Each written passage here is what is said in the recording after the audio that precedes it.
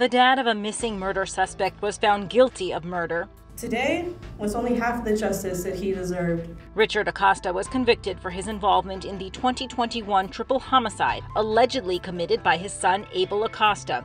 3 young men were shot and killed at a convenience store in Garland, Texas. Another was injured. Their loved ones took the stand during the trial.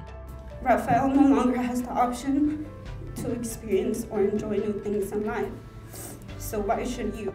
This is surveillance video of who police say is 14-year-old Abel Acosta as he opened the door and fired off a gun.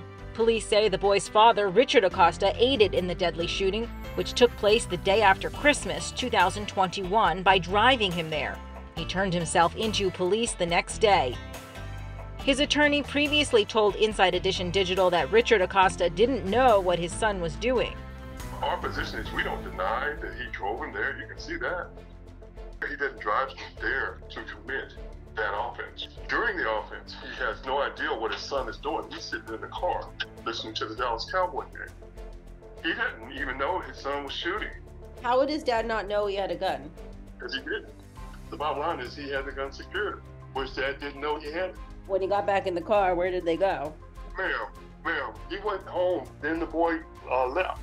Investigators say the shooting appeared to be in retaliation of a previous incident and was believed to be a targeted attack on one or more people inside the store. Abel Acosta is still at large. A $10,000 reward is being offered for anyone with information on his whereabouts. This is Inside Edition Digital.